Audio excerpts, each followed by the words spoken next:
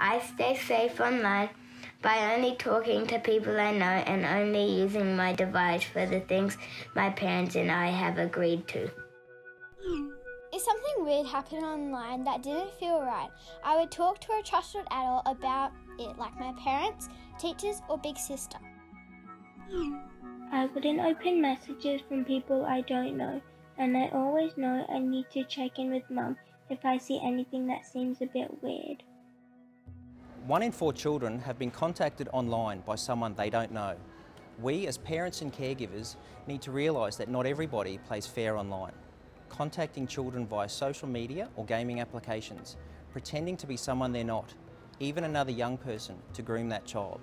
That's why it's so important that we speak to our children to understand the warning signs and know that they can always speak to a parent or a trusted adult to seek support or to report behaviour that makes them feel uncomfortable.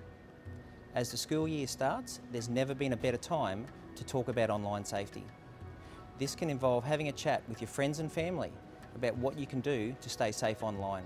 Playing it fair online is important because everyone has the right to feel safe online. There is no place for online abuse or cyberbullying. We encourage you to speak with your children so that they can speak to a parent or a trusted adult if they need support. For more information, including on how to report, visit the Queensland Police website at www.police.qld.gov.au or the website of the Australian eSafety Commissioner.